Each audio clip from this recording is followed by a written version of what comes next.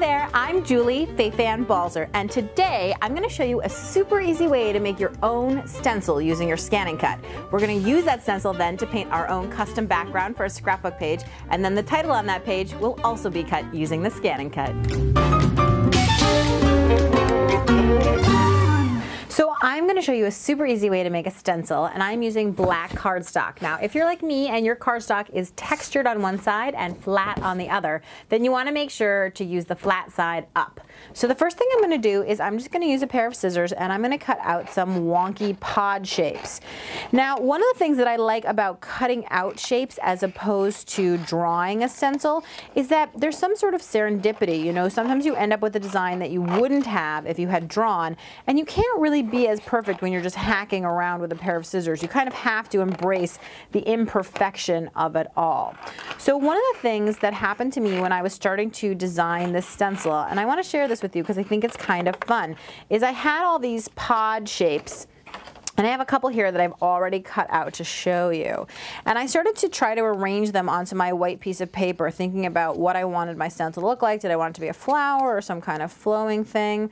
And then I realized that I had all these pieces that were the between pieces. So I decided just to cut them out to see what would happen, and something magical happened, which is I really was able to figure out the design of my stencil, because I started placing them next to each other and I thought, gosh, I really like the way that that looks. They're starting to sort of vibrate and hum together, and the design is starting to feel really, really good to me. So I just started to keep playing around, adding in the pieces, spacing them correctly, and I want to show you one really important thing, which is I designed my stencil so that it would seamlessly repeat. What does that mean? Well, that means that when you start at this end and go to that end, it's just going to be one long seamless repeat, because the two pieces I have on the end fit together both this way and that way. And I think that is pretty cool. So once I have my design all set like I do here, I'm just going to adhere it down, bring it over to my ScanNCut, and scan it on in. So I'm going to lift the film on my scanning mat, slide my cut pieces of paper in there, and then I'm going to open the dust cover on my ScanNCut, and then I'm going to do the double bump. Again, to load this really cleanly, I like to have my hands up at the top rather than the bottom. Hold it with one hand and go ahead and press the load button. Once that's done, I'm going to choose Scan, and then I'm going to choose Scan to cut data, and I'm going to press the Start button, and the machine is going to take in my little cutouts and it's going to scan that in for me. And it'll take just a moment as the computer built inside the machine, again, no internet, no computer, no nothing, it's just that built-in computer inside the machine is scanning in all of that data. And then once it says recognizing, I know that the process is beginning of converting everything over to cut data. So once this is scanned in, I'm going to choose the first scanning option, which is an outline scan. And then I'm going to go ahead and drag my arrows in for a nice tight scan, because who knows what stray things could be on the mat or whatever else. But I just want to get that data done. And then right here behind this slider menu is a little thing that's hidden called Delete Size. And what that is, if I zoom in here, you can see it a little bit better, is there's a tiny little margin that's been put around these pieces, but I don't want that margin. I want it to be absolutely nothing, as close to my wonky shapes as I can get. So that's what I've done now, is I've brought that in so there's absolutely no margin. Of course, if you want a margin, you can increase it to whatever you would like. Then I'm going to hit OK. OK again, and then I'm going to save it. Now I can save it either into the machine or into my USB stick, and I'm going to save it right into my machine, and it's going to tell me exactly what it's going to name it. It's going to call it M, a bunch of zeros, and 26. So I'm going to say OK, thank you so much. Now I'm going to hit the home button to go back to the main space, and this is a scary screen that comes up. Is it okay to delete all patterns? And we know we saved it, so the answer is of course OK, but if you didn't, you could hit cancel and it would make sure to go back for you.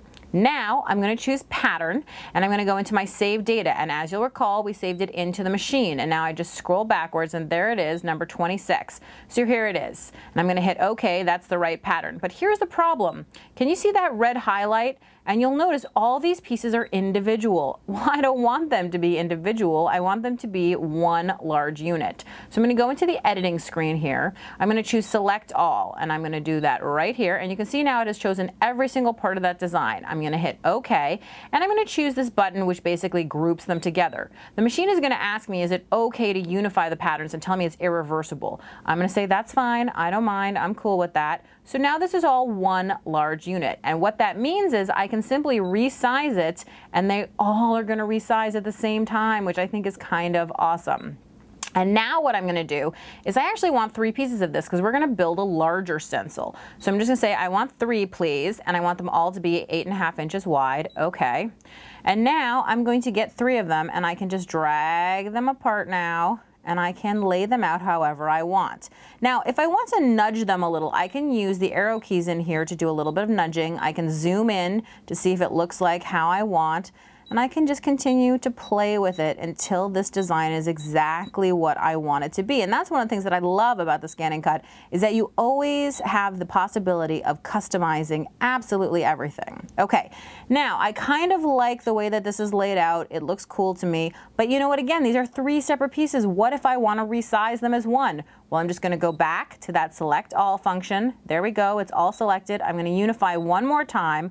And I'm going to say, yes, it's okay to unify the patterns. I'm okay with it being irreversible. And now I can resize completely and totally to anything I want, this entire large group of shapes. So I'm going to hit OK.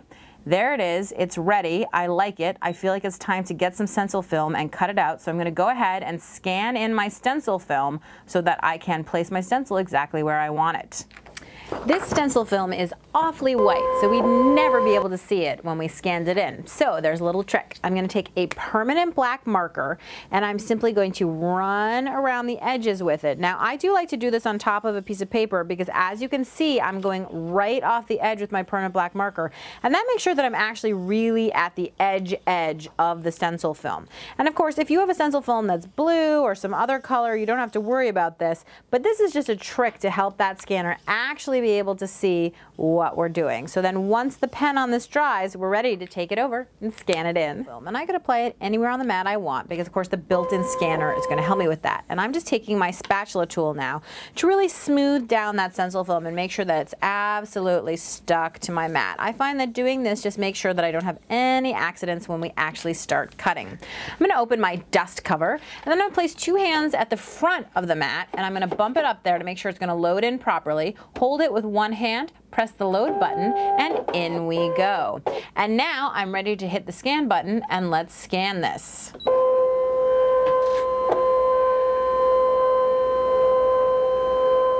So you can see the stencil material here, and now I can drag this and place it. Do I want it right in the middle? Do I want it to the side? I can go back in and resize it, but it's perfect. I like it. I'm going to hit OK. I'm going to hit cut, and I'm going to make sure my blade is at the right depth, and we are going to cut it. So now I'm just going to press start, and we're going to be off and cutting.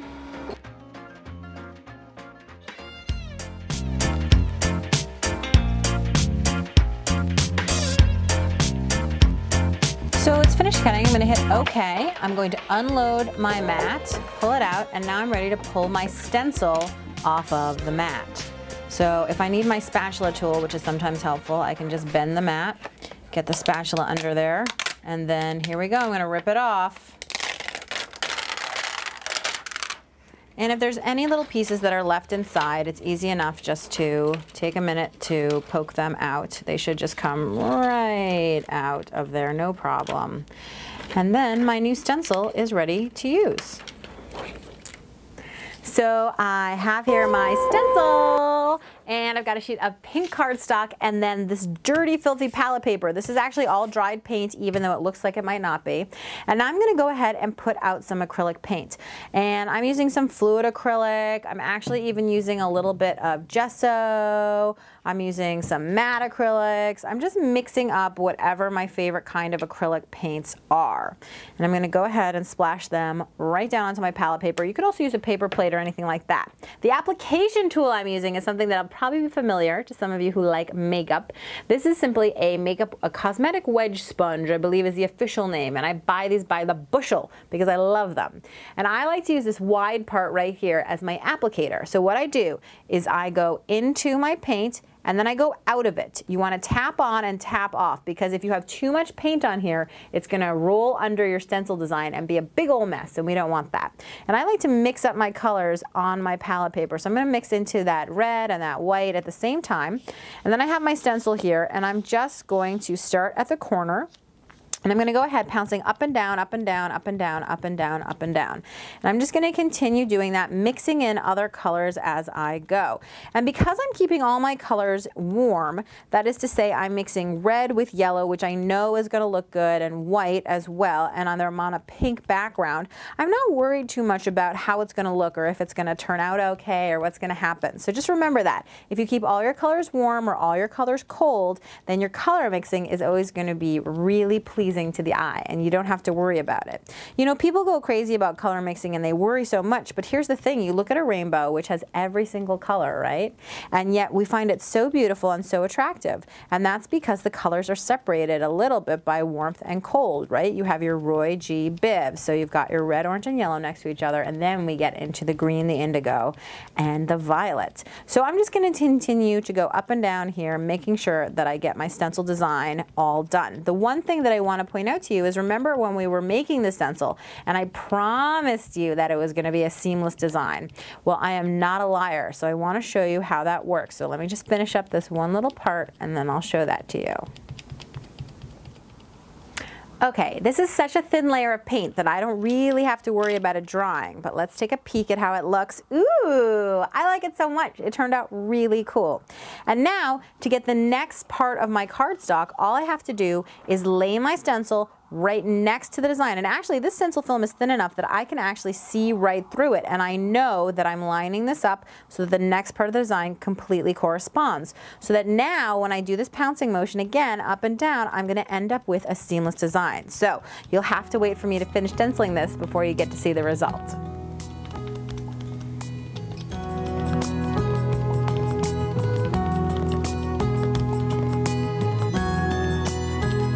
So now, ta-da! It's totally awesome and completely seamless. It looks fabulous.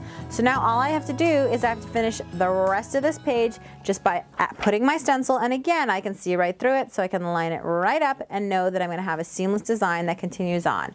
So I'm just going to finish up this background and then we're going to start making a scrapbook page.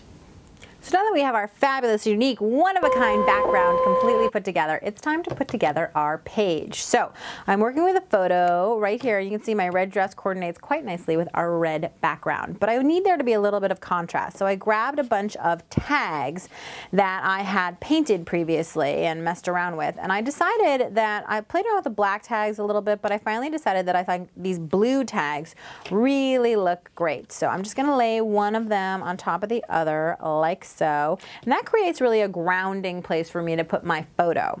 So now I'm ready to add my photo on there. There you go, and I can decide whether I want it on the left, in the middle, on the right. Just play around with the placement.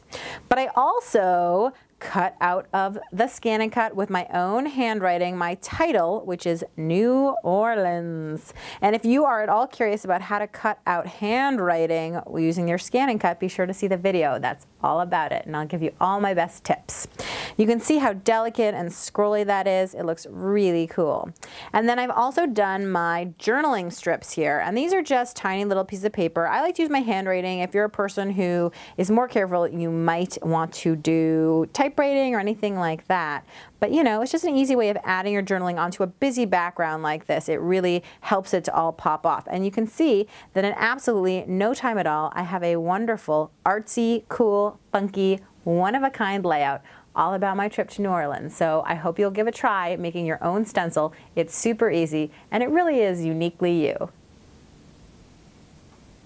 For more tips, tricks, and tutorials, please stop by my blog at balzerdesigns.typepad.com. And of course, you should check out the ScanNCut website for lots more information, videos, and facts about the ScanNCut. And that's ScanNCut.com. Thanks so much for watching.